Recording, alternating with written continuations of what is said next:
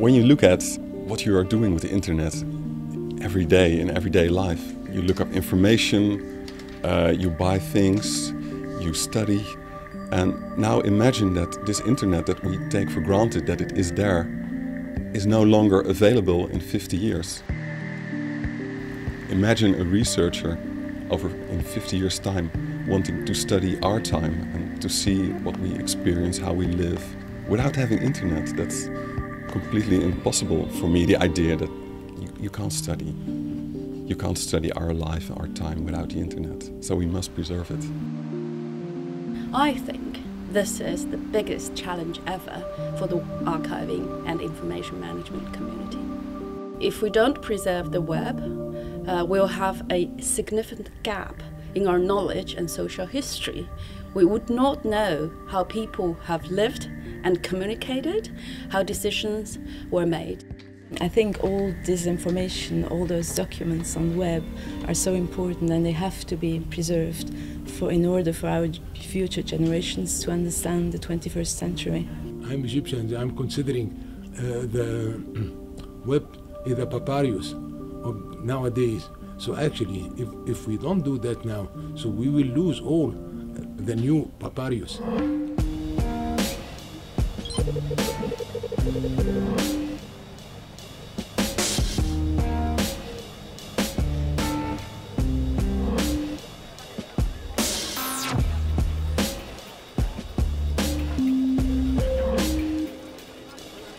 Yeah, the internet is very big. It's a very big sort of thing to wrap your head around. You can't ever say the technology is done, the job of collecting is done. You can't say, you know, it's January 1st, we're going to collect the internet today, and we've got it for this year.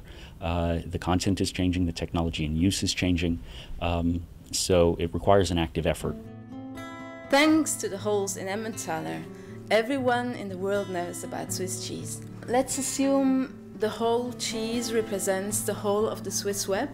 So my goal is that Web Archive Switzerland will cover a significant part of the Swiss web and hopefully much, much more. All of the internet is at risk. All of the web could disappear when organizational priorities change, when governments change, when culture changes.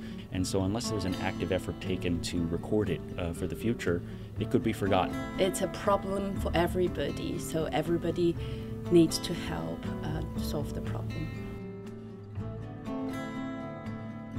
The web should not be seen as the approach of a traditional library with things in boxes, because things are linked together.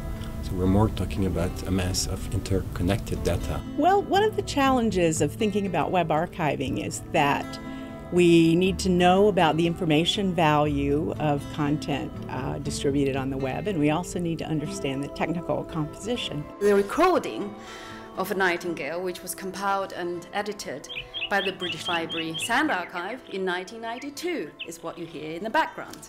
We believe that this is the earliest instant in a web archive ever. For 5 centuries in France we've been collecting things. At the moment we collected them, we were not sure whether they had any value. I can really imagine a situation where someone would come in the library and say, hey, I want to get the blog of my grandfather.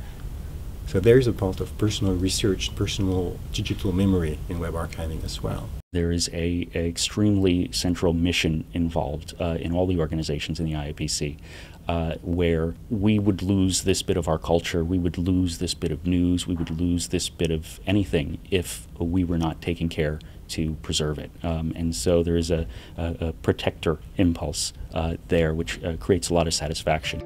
Together, I think we have learned far more than any one organization could learn alone. We have come to view the IIPC as having a unique expertise that we can't find anywhere else. Because each of our organizations is at a different stage of archiving, it helps us teach each other, leverage each other's ability to collect things, to choose what should be collected. In some cases, it's helped to provide legal support for archiving in different countries. The value of the IIPC is the community. There's a community of people that are that have a lot of skill on all their separate knowledge fields. And you need to work together to tackle this problem. I think important here is really the cooperation, and there is no need for competition. That's why I think IIPC is such a great thing, because it allows us all involved in web archiving to share experiences, information, knowledge, and it helps us learn from each other, and that's just great.